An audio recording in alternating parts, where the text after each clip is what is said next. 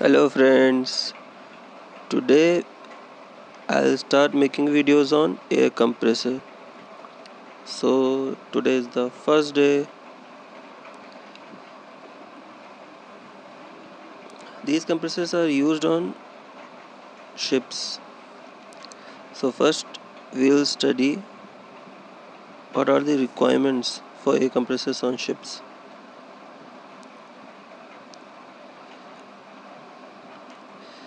First requirement is ship should have two or more air compressors having total capacity together capable of charging air receiver within 1 hour from atmospheric pressure to the pressure sufficient for the number of starts required by the regulation. And sorry, the regulation says for reversible engine 12 starts alternate between ahead and astern, and for non-reversible engines it's 6 starts. Second thing is the capacity of main air compressor is approximately divided equally between two compressors. Third is temperature of air discharge to the starting air receiver will not exceed 93 degrees Celsius in service. And for the safety purpose, fuel plug or the alarm device operating at 121 degrees Celsius is to be provided on each compressor.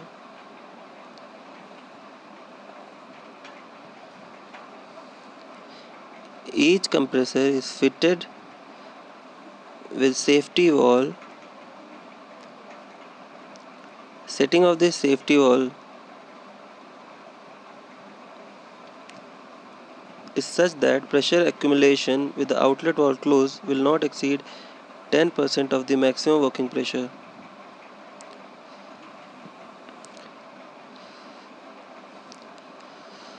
Casing of the cooling water space are to be fitted with safety valve or bursting disc to protect in the event of bursting disc of air cooler tubes.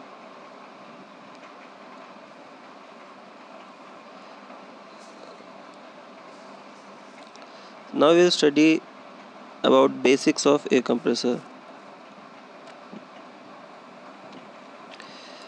Basically, air compressor works on polytropic graph, but what we need is isothermal, and there is one more compression process, that is adiabatic. But in reality, in practical sense, what is happening is polytropic. Isothermal is where temperature remains constant, which follows Boyle's law. Means the heat generated during compression is taken away by the cooling water. In adiabatic process, work done during compression would appear as heat energy, which is stored in the air. So this is the basics of compression process. It follows the graph which is shown here. Our main objective is to compress air isothermally.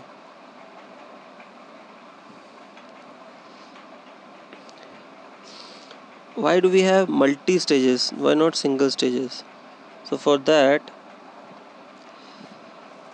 we have multi stages, because if we have single stage, that will increase the temperature, which could cause lubrication problem in the cylinder and fouling of discharge valve due to oil breaking.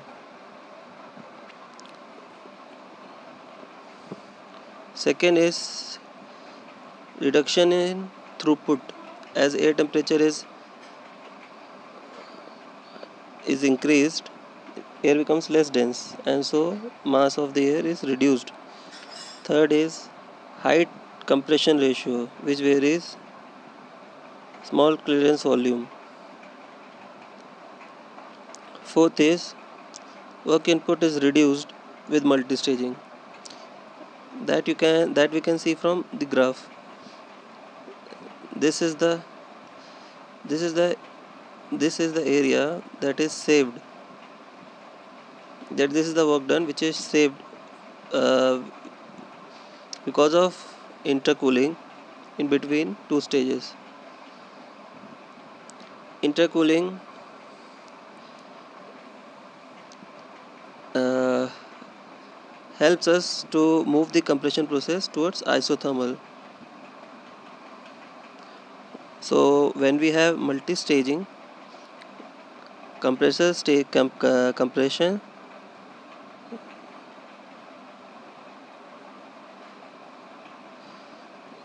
process follows the graph as this one.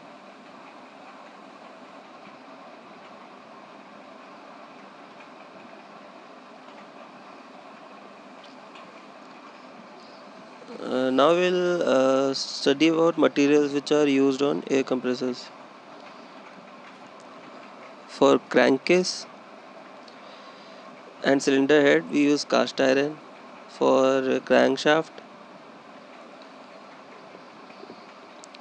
they are machined and ground from steel forging running in a white metal lined shell bearing.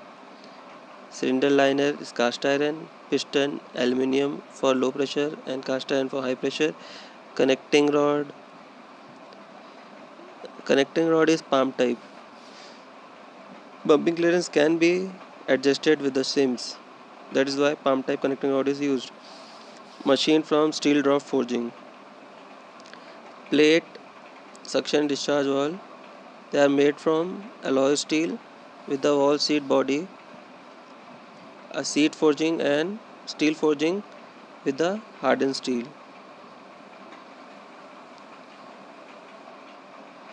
Now we'll study about bumping clearance. Before that, let me tell you about volumetric efficiency, which is the actual volume of air drawn in by the swept volume. Clearance volume is very important. Clearance volume is actually the volume enclosed between top of the piston and the cylinder head when the piston is at top dead center. This clearance should be approximately 0.6 mm, which is very important for efficient operation of the compressor. If this clearance is too large, the air trapped at the end of the compression stroke and delivery stroke will expand back to the suction condition before a fresh charge can be drawn, which reduces volumetric efficiency.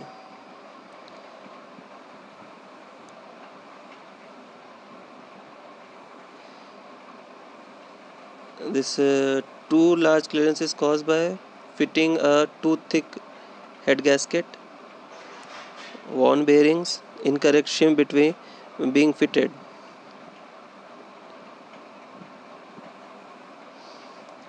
If bumping clearance is too small, piston may hit the cylinder head when the compressor is running unloaded.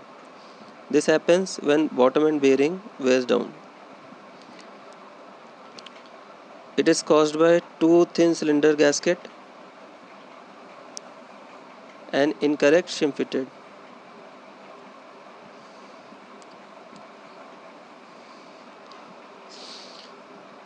Now we'll study about lubrication.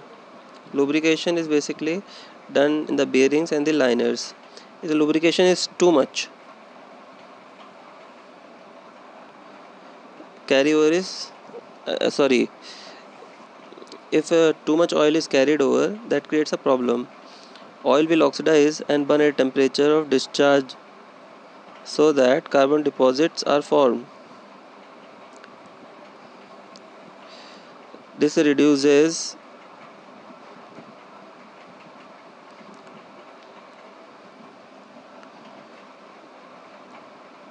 valve efficiency by blocking passage and reducing valve sealing. Thus, valve will also